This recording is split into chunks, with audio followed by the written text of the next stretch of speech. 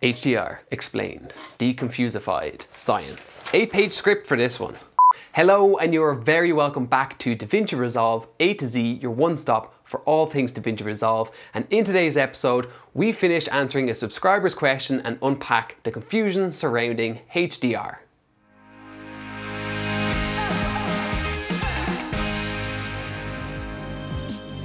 Before we begin, I want to say that while we use Davinci Resolve in this video, the concepts we talk about here are universal to any software.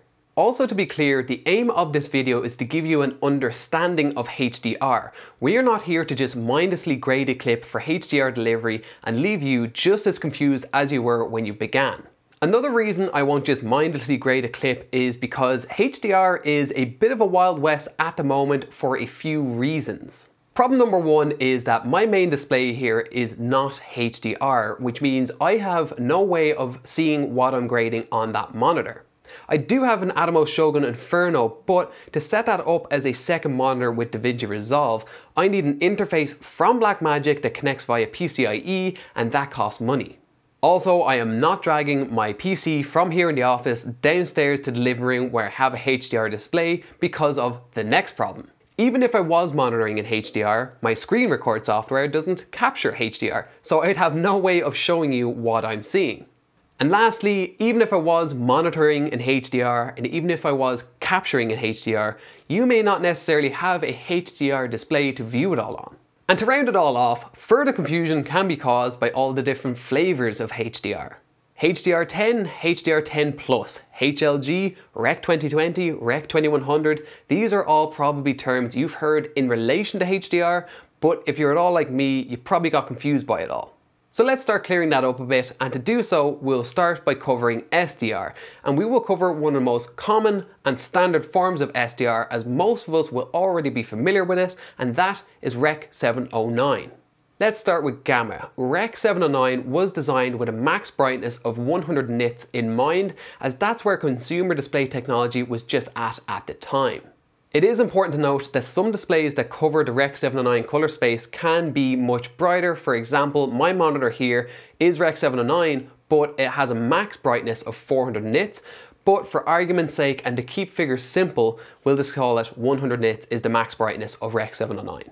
So in terms of dynamic range, Rec 709 is very limited as it only has that max brightness of 100 nits. On our cameras, we may be capturing 1000, 10,000, even 20,000 plus nits of brightness.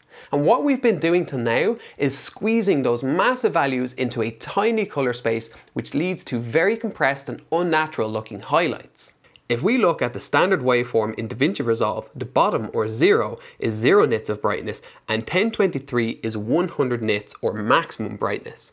Everything in between is subjective depending on the tone you're looking to achieve in your grade, but mids such as skin tones typically sit around the 50 nits range or 512 on this waveform. Now for color, let's take a look at the color Gamut map. The full map is the colors our eyes are capable of seeing, and the smallest triangle inside this map are the colors capable of being contained and displayed by Rec 709. So in short, Rec 709 or SDR is capable of containing and displaying a small amount of dynamic range, roughly 7 to 9 stops, and a small amount of colors. Now let's talk about HDR. There are many formats of HDR, but there's all sorts of problems such as licensing issues and backwards compatibility. So again, to keep things simple, we will focus on HDR10. HDR10 is a format commonly found in consumer displays, and its values are a good representation of where consumer display technology is at the moment. These values are kind of the bare minimum that a display must be capable of to be considered a true HDR display. Values lower than this can be found on so-called HDR displays, but they're really only sort of HDR. Are you getting confused yet? So HDR10 and brightness. HDR10 can display 1000 nits of brightness. That's around 12 stops of dynamic range. This means that values that we would have compressed way down to 100 nits can now sit at much brighter values, and those values are often much closer to what our eyes would have seen had we been at that location. This leads to much more natural and truer looking images. Now let's jump into Resolve and have a look at the HDR waveform. You can access this by going Preferences, User, Color, and clicking Enable HDR Scopes for ST2084. Now this might look crazy at first, but it's actually very simple because instead of values being displayed by being 0 to 1023, they are now actually displayed in nits. 0 is 0 nits brightness and 10,000 is 10,000 nits brightness. 10,000 nits, I thought HDR10 maxes out at 1,000 nits. Yes, it does. But this waveform is showing us the massive and future-proof space of ST2084. ST2084 is ready to accommodate displays as they become capable of displaying brighter and brighter values. These are our HDR10 values, and if we compare that to Rec 709, you can start to understand why HDR is so powerful, as it really starts to open up where we can place our highlight values. The last thing I want to talk about here is high dynamic range, leading people to think brighter highlights and darker shadows. 0 nits is 0 nits, dark is dark, black is black, you can't go darker. We are of course pretending that backlight bleed causing our shadows to get washed out doesn't exist, etc. With HDR we don't get darker shadows, it's the brighter highlights that create the illusion of darker, richer shadows, as the gap between those values has now gotten greater. As for the colour gamut of HDR10, let's go back to our colour gamut map. We can see that the outer and largest triangle is Rec 2020. This is the colour gamut for HDR10, and it is capable of containing and displaying far more colours than Rec 709, which again leads to more colourful and vibrant, but most importantly, much truer and natural looking images.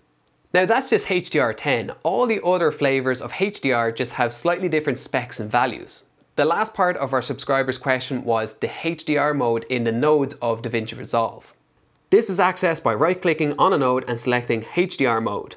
This again is very simple. All this does is makes the adjustments you make more suited to HDR content.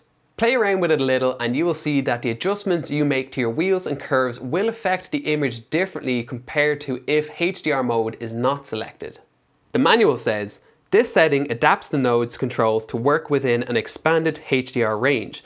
Practically speaking, this makes controls that operate by letting you make adjustments at different tonal ranges, such as custom curves, soft clip, and so on, work more easily with wide latitude signals.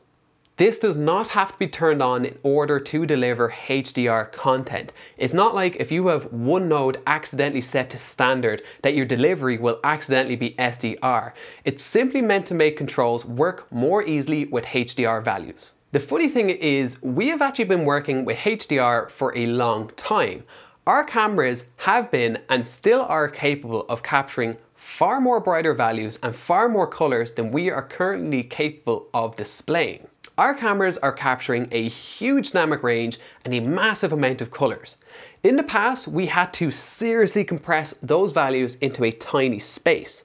Now with HDR, we don't have to compress those values as much because the space is no longer as small. The gap between what we're able to capture and what we're able to display has simply shrunk. As time goes on, will that gap close entirely? Will our displays catch up to what our cameras can capture? And will both catch up to what our eye can do? Only time will tell. I want to highly recommend 2 videos to further deepen your understanding of HDR, and these are the 2 videos that when I did my research I found the most benefit in. The first is by a channel called Realizations, and this video is actually in HDR. So if you have a HDR display, you can truly view it. And if you don't have a HDR display, it still gives very good visual representations to give you the understanding of HDR. The second video is by the channel LumaForge, and it's a talk given by the colorist Mark Bock. Mark does a particularly good job of explaining how most values, i.e. shadows and mids, actually should sit at the same points on your waveform, and it's really only our highlights that are changing with this new technology. And if you do watch those 2 videos, you will very quickly realize that I have just rehashed a lot of what they've said, so credit where credit is due. They are 2 great videos. There's a link in the description to both of them. So I hope this clears up some of the confusion around HDR. Ultimately, what it boils down to is this is a new color space that is capable of displaying brighter values and more colors than we are used to. There is a small learning curve to do with where we now place our values within this new space, but after that, it's just back to having creative fun. I hope you found this tutorial helpful. Did I miss something that should have been covered in this tutorial? Let me know in the comment section below so I know to cover it in a future video. And of course, don't forget to subscribe so you don't miss future uploads. My name is Lee Dalton. This is Davinci Resolve A to Z. Thanks for watching, and I will see you in the next video.